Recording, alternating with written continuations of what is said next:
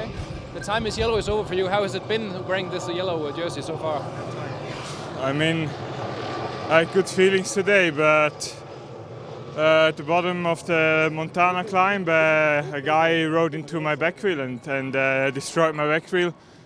There I lost at least a minute. I had to close it down, and yeah, I'm not a climbing specialist, so for sure there I lost already quite a bit of energy. And then in the end, I didn't know the climb, so in the end maybe I could have stayed just a little bit longer, because with the headwind I think would have been better in the group. But I tried my best, and yeah, it's over. I enjoyed it.